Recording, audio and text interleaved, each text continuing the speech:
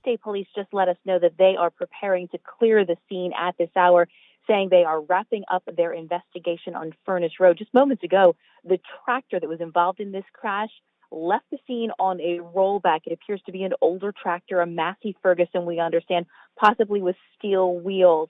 That tractor was carrying a group of mostly children on a trailer around 11 o'clock this morning near Furnace Road, just north of Otter Creek campground and recreational site, when that tractor and the trailer both flipped, throwing all of the individuals from the trailer, killing an adult woman and 3 children. Now, the driver of the tractor, a man, was taken to the hospital with serious injuries.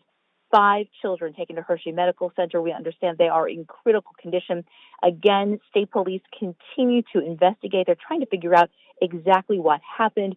This is a very close-knit area. Many of the first responders knew those involved. We understand it may involve several different families who live in this general area. A chaplain has been called in to work with first responders, and of course we will continue to follow the developments in this case as the hours and days go on. In York County, Ann Shannon, WGAL News 8.